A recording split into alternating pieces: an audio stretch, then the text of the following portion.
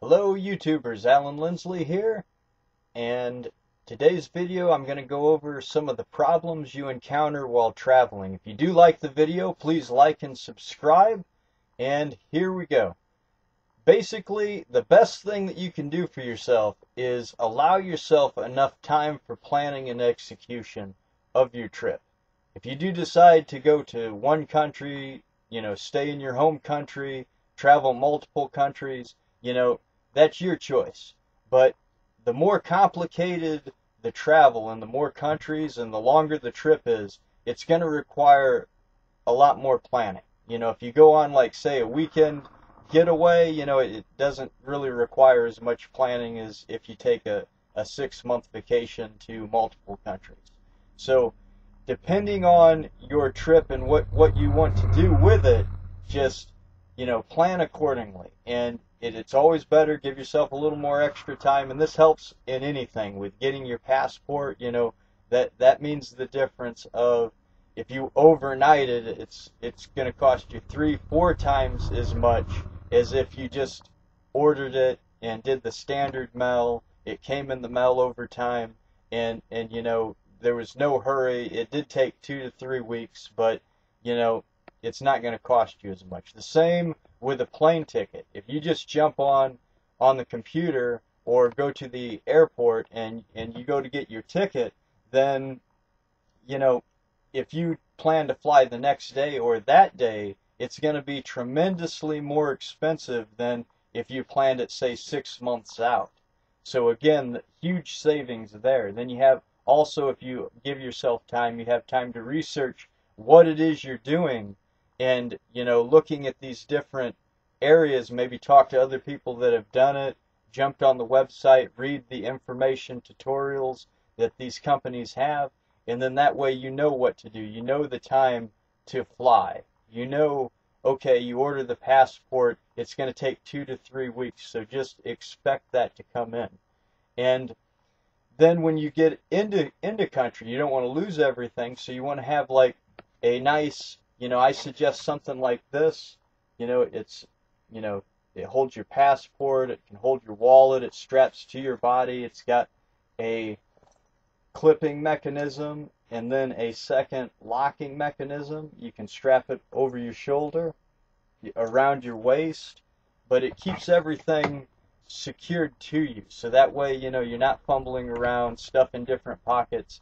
If you go to, some of these areas, pickpocketing's a big thing. They actually, if you have a backpack, they'll try to slash your bag and take stuff out there. So, when you do get into country, you don't want to, get robbed, and now that's all your money, your passport is gone, and, your phone was in there, so, and you're trying to call in a different country where you don't really understand the phone system, or it's a lot harder than just if you picked up your phone and just had the numbers in there and called someone for help or assistance.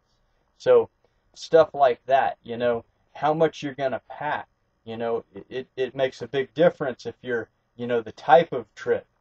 If you decide to backpack around the entire country or multiple countries and you're just going to hike, from town to town, that's different than if you're flying from town to town, flying from one big city to the next, because then you're in the city. You have everything's there. You have restaurants, you've got, medical facilities if you do happen to break a leg, and everything's there. Where if you're backpacking from town to town, that's consideration too. The weather, you have the weather to contend with.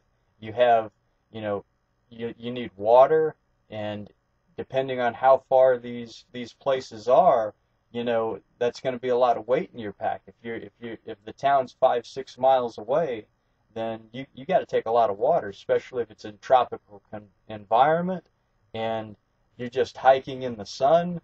You're going to drink a lot of water, and you're going to need a lot of water, and you don't want to be out there hiking from town to town and then you run out of water and you don't really know, you're not familiar with the area, so you're hoping there's another town, or you're hoping there's a gas station around the corner.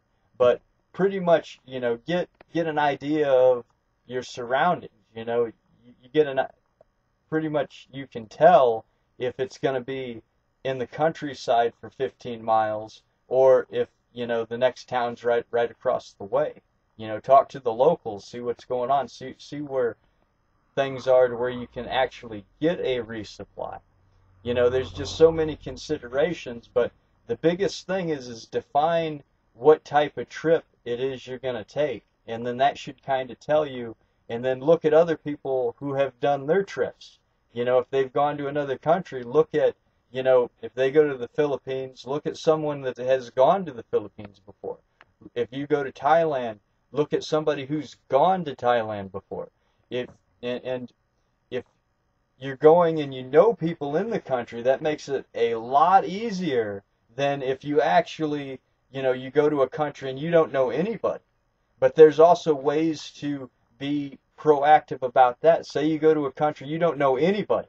Well, if you do multiple countries, you can kind of, you're going to these countries, so you can talk to people, make contacts, read, research. And then I'm going to the Philippines. I've never been there before. I don't know anybody, but I've already met somebody there through friends that have, people that live there that I'm going to meet, and then they're going to show me around, show me some sights, and that makes it a lot easier than just, okay, I don't know anybody and I'm showing up at the airport. Thailand the same way. That's my next country after the Philippines. And I've never been to Thailand. I don't know anybody in Thailand, but I'm here in Japan, and I've met people that live in Thailand, and I've become friends with them, got Facebook information, gotten to know them a little bit. And when I get to Thailand, they're going to show me around. That I've actually met somebody that lives in Bangkok. I'm flying into Bangkok. They're going to meet me there, and we're just going to, go out and hang out, and they're going to show me around. And I trust them because I've gotten to know them in Japan. It's not I fly into the airport and I just walk up and, talk to somebody on the street and say, hey, can you show me around town? It's nothing like that. You'll leave yourself a little vulnerable if you do stuff like that. So, know the laws, as in each airport, different requirements there for, if it's just you fly in and you get a visa, or if you fly in and you have to have a visa before you arrive, that makes a difference. And everything that you don't know, and all the mistakes that you make, it's 3 to 10 times harder to try to solve these problems in a different country, in a different language. You have limited resources. You only have what's on you. So, to encounter some of these problems, you'll see when you do it, and then you look back at some of the mistakes you made, and you just go, wow, I wish I would have known that prior. And there's a lot that you can do, but you're still going to encounter some sort of issue or problem or change in plans, just with the nature of what it is. So, but again, you can mitigate a lot of that just by research, talking to people, and, you got to make it happen for yourself so you can have a good time and not a bad time. So again, I have other videos. Please check out my intro video. It explains, everything that I'm doing for the channel. If you do like the video, please like and subscribe. And that'll be it for today. Have a good day.